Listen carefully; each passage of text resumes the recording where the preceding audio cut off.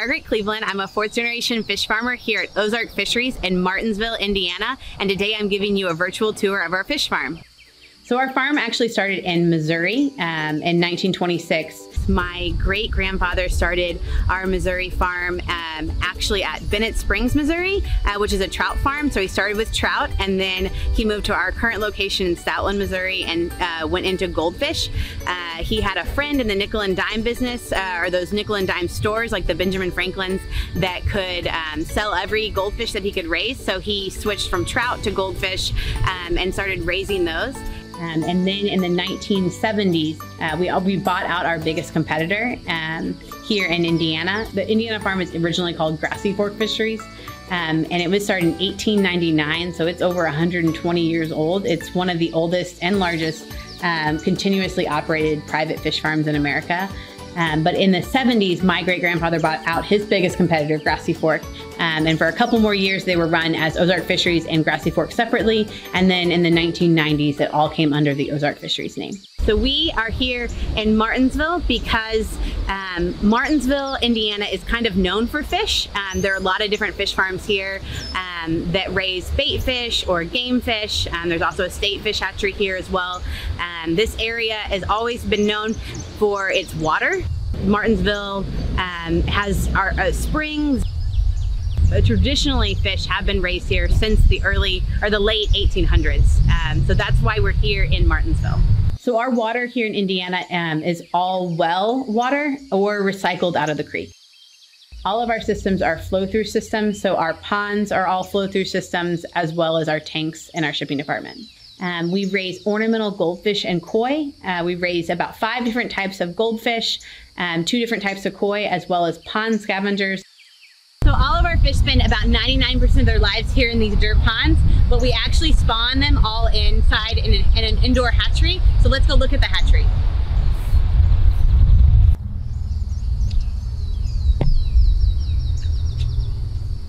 Okay, so this is our spawning facility. We spawn everything outside. So all of our fish spawn. They don't breed per se. So we bring the males and the females here, our brood fish, into this facility. We let them sit for a day, and then all of our fish are actually injected with a hormone. That hormone shot will make them ready to spawn within 6 to 12 hours. And the females will release their eggs, the males will release the sperm, and that egg is fertilized in the water. So it's really important that we have a really low amount of water in these tanks. At the bottom of the tanks, we put what we call spawning mats. These spawning mats are made up of nylon fibers that the eggs can attach to. Naturally in the ponds, the eggs would attach to the substrate on the side of the pond, so the grass or the rocks. But so that we can bring these mats, we want them the eggs to attach to these mats so that we can bring them inside our hatchery so they can hatch out indoors. As you can see in these tanks, there's also netting that cover them. So when the fish are spawning, they're really vulnerable. So we want to make sure we protect them and keep this netting to keep any birds or other animals out. Okay, so goldfish and koi spawn in the springtime when the water temperatures warm up above 72 degrees. We just finished spawning this year. It was actually a little late. Typically May and June are when we're spawning. Sometimes in April. It really depends on the weather, but this year it was really cold, so we were a lot later getting started. But we just finished last week bringing the last fish out of the hatchery. But let's go take a look at the hatchery.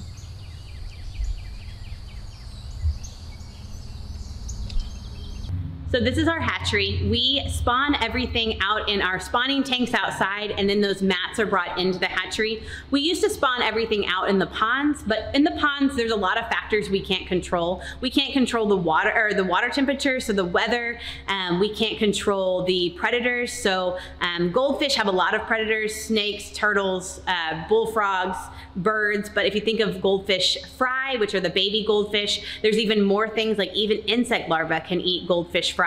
So it's important for us to give our fish the best chance of survival, and bringing them into the hatchery allows us to do that. So in the ponds, we think we had, when we were spawning in the ponds, probably about a 13% survival rate of the hatching, or the eggs that hatched out. But when you start bringing them into the hatchery, we hope that we improve that close to about 20 to 25% survival rate. Okay, in the hatchery, the flow of the water starts here, and the water is heated here to about 72 degrees, and then it flows through here to our super saturators.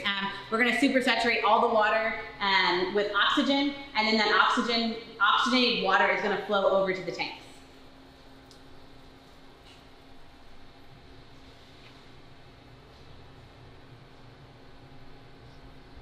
Those spawning mats are brought into these indoor tanks.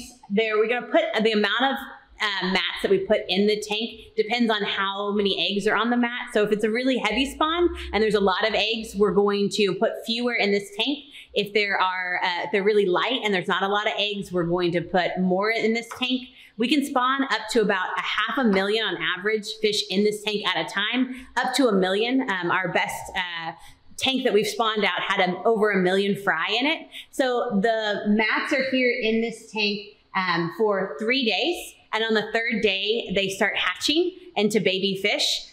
They're in here for 2 more days before we take them out into the pond. So these tanks have their own, each have their own inlet and outlet, but they have water that's going into the water is super saturated with oxygen. It's gonna always have fresh water going into it.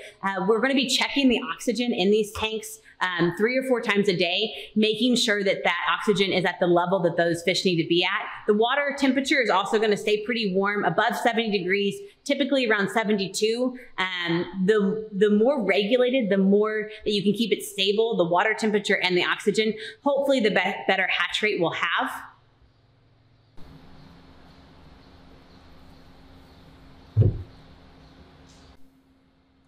So when the mats are in these tanks, we treat them after we bring them in. So the egg is open, and once it's fertilized, it's gonna be open for a little bit longer. We wanna wait until it hardens, typically a few hours after it's laid. And then we're going to treat these mats and these eggs. If you have a fertilized egg next to an unfertilized egg, that unfertilized egg can develop fungus. And so we wanna treat so that that fertilized egg stays viable. So all the fish here in this tank are the water is gonna be drained down. We're gonna pull this little drain pipe. This drain pipe has a really fine mesh on it to keep all the fish fry in there and from going out. Baby fish, when they're born, they're the size of an eyelash, so they're really tiny. All of our koi fry are born yellow and then change over time into the color that they're naturally gonna be. And then goldfish are actually born brown. And so all the fry from this entire tank, it could be up to 1 million fish. Typically it's more like 250,000, will be drained out of here. The water, it's all gonna come out and it's gonna actually end up in this repurposed oil drum. All the fish will be in here, and then we'll take a small water displacement sample to see on average how many fish are in here. Okay, let's head out to the ponds and look at some fish. All of our fish are grown in these dirt ponds. Behind me, we have 3 different locations that have about a total of 250 to 300 ponds, about 300 water acres, so each pond is about an acre. Originally, we started out with really small ponds, so traditionally, raising fish, you raise them, and raising goldfish especially, you raise them in really small ponds, but we've learned over time that about an acre a pond is what a good size for us, so we keep them at about that. Each of the ponds have their own inlet and outlet, so they're flow-through systems that have water that go through them. We can control the water levels based on that outlet. So if we pull that outlet a little bit, we allow a little bit more water to go through it. They're always having water go into them. So in the wintertime, they never totally freeze over. They do get some ice on them. So you'll notice we don't have aerators in our ponds. We keep them stocked light enough that we don't need extra aeration. We just have that fresh water flowing into them at all times. So all these ponds were built in the early 1900s, so a lot of them are really old. So right now we're working on rehabilitating a lot of them, redoing a lot of them to help build up the levees and to make them a little bit deeper because a lot of them have silted in over time.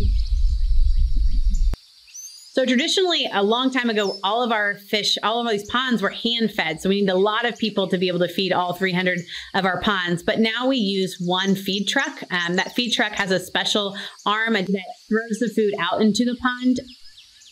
So when the fish are in the hatchery, they actually don't use any feed because they're eating that egg sac as their first meal. Once they're taken out into the ponds, we're going to start hitting them pretty heavy with feed, that fine mash feed, that powder, typically a couple times a week. The rest of our fish do get fed probably almost daily, if not just a couple times a week throughout the summer. In the winter, the fish are not fed. So when the water gets really cold, their metabolism slows down and they're not actually going to eat any feed or very little feed that's not just naturally there.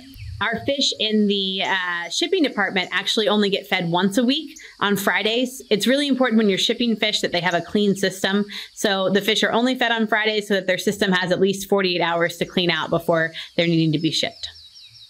Most of our fish get fed 5mm pellets.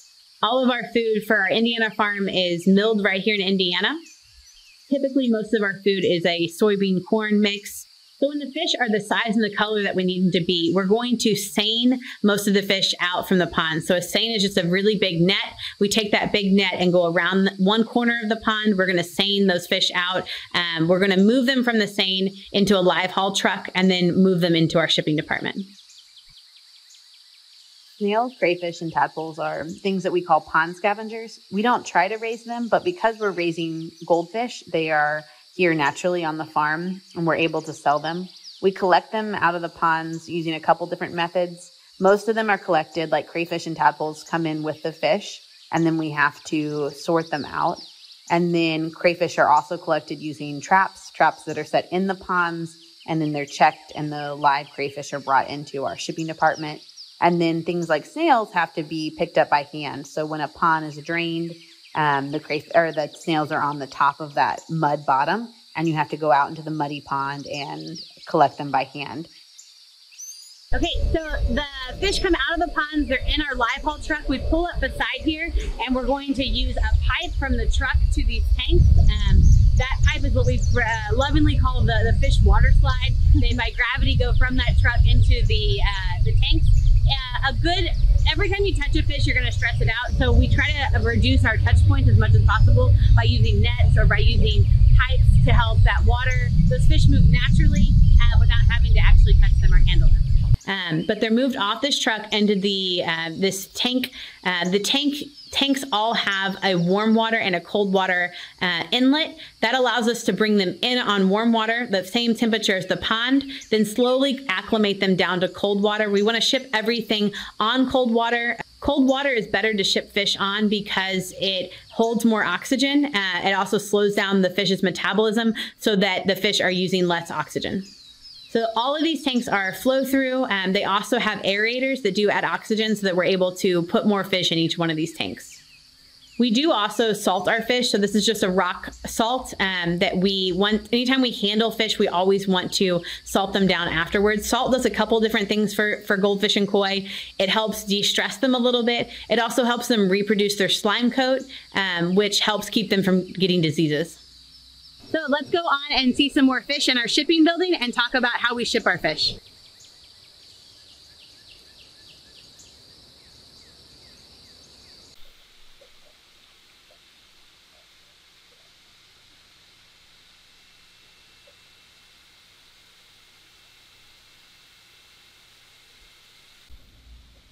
So once the fish are in our building, typically around 24 hours, once they're fully acclimated, then we're going to actually start handling and grading the fish. All of our straight-tailed fish are graded with tank graders. There's like graders pulled through. The smaller fish are able to go through. The bigger fish stay on one side of it. You use different size graders for what size fish you want or what size fish you need. So after these fish are graded and they're the size that we need them to be at, we're going to move them. Dividers are put in and then they're moved into nets and holding nets until we're ready to sell them. So for our fan-tailed fish, we're going to actually table sort most of them. And so we're going to put them across the table. We're going to look at to make sure their tails look good, that they have no imperfections on their body, that they're the right color and size we want them to be. So each one of these sections, we're going to move a different size into. So we have 3-inch fish, 4-inch fish, and sometimes even larger. So each net represents a different size or type of fish. As we walk through the shipping room, you'll see a lot of different varieties of goldfish. So we have about 4 different types of goldfish. We have a red fan-tailed goldfish, a calico fan-tailed goldfish, a sarasa, which is a red and white goldfish, a shabunkin goldfish, which is a blue goldfish. We also have 2 different types of minnows, fathead minnows, rosy red minnows, which are just a pink fathead minnow. And then we have 2 different types of koi. So we have standard fin koi, and we have butterfly or long fin koi. We also have something called pond scavengers, which are like our bullfrog tadpoles, our snails, and our crayfish. So our bread and butter fish is our common goldfish. We sell the most of these at a really small size. Most of our fish here on the farm, we're gonna sell within a year of them being born. So typically they're under 12 inches. So most of our fish are gonna be this 1.5 common goldfish, but we also sell up to an 18-inch, a 20-inch koi. So now you know how the fish are sorted. Let's go look at us packing the fish up to ship. So here's where we ship our fish. The tanks behind me are what we hold and we pick the orders for in the mornings. And then the afternoons when we ship everything, we're gonna use this shipping line. And so this is how we package and ship the fish. And let's look at how we do that. So these holding tanks here are repurposed burial vaults, and we have cans in each one of these tanks, typically 14 cans in one of the vaults. Each can represents 1 box of fish. So if a customer orders 4 different boxes of fish, they're gonna have 4 cans that are labeled here. And then typically when we put the fish in there, they're gonna put a colander over it to keep the fish from jumping out. So here's our packing line. Traditionally, a long time ago when we first started shipping fish, we shipped fish via live haul truck, and then we actually moved to shipping fish on the railroad. So we had these big live cans that we would ship fish in. It would have an ice block on the top. That ice would melt and it would percolate down. And that worked for a lot of years shipping them on the railroad, but then it became less reliable. So we actually patented how to ship live fish in a box. We use a cardboard box, and then you're gonna add some lining, either a styrofoam liner or a foil liner, depending on the temperature. You're gonna add ice. So again, keeping those fish really as cool as possible is really important because cold water holds oxygen better and also keeps the fish from using oxygen as much.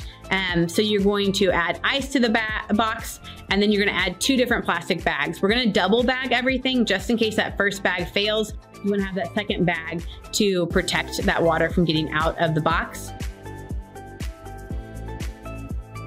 We're gonna move it on down the line. We're gonna add water. Typically, it's about 1.5 gallons of water. We're gonna add a little bit of chemical to help with the ammonia. Most of the time we use a baking soda mix to help keep the ammonia in the box down. It moves on down the line, and then that box is gonna be matched up with the customer and the can that those fish are in. So that can of fish is then going to be moved to that box.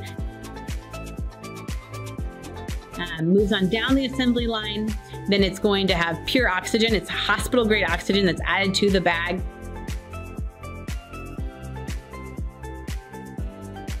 That bag is then folded up and tipper tied or zip tied to keep that oxygen and water in place.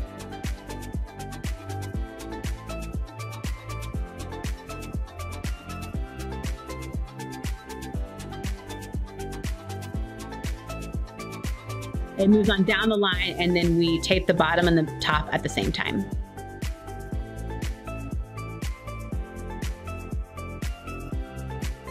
So we ship Monday through Thursday, every day of the week for the most part, except for Friday, because Saturday delivery is not very friendly, not very good, and it also costs a lot to ship on Saturday. So we ship air freight, typically on Monday mornings, and then the rest of the week we're gonna be doing DHL, FedEx, and UPS.